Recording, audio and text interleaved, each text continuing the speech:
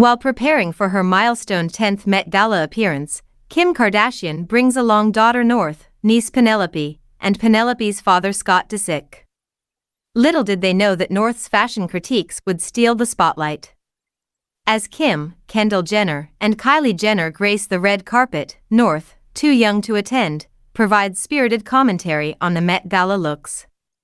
From calling out Jared Leto's costume as cringe to poking fun at Pete Davidson's gas station outfit, North proves to be a budding fashion critic.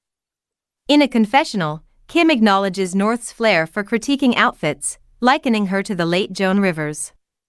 Despite the lightheartedness, Kim admits that being roasted by her 10-year-old daughter stings a little.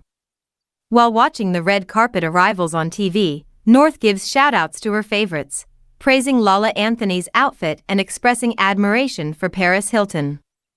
Her candid commentary adds a playful touch to the Met Gala spectacle. In a cute moment, North expresses her desire to be honored on the Met Gala red carpet in 2024, although she won't be 18 until 2031.